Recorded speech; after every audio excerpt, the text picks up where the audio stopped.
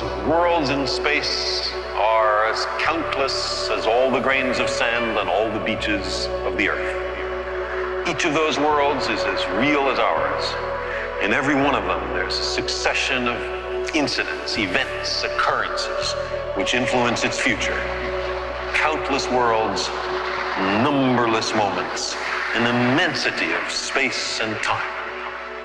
And our small planet, at this moment, here we face a critical branch point in history.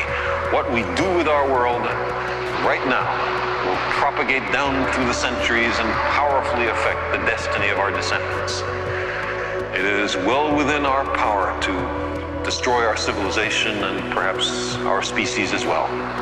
If we capitulate to superstition, or greed, or stupidity, we can plunge our world into a darkness deeper than the time between the collapse of classical civilization and the Italian Renaissance.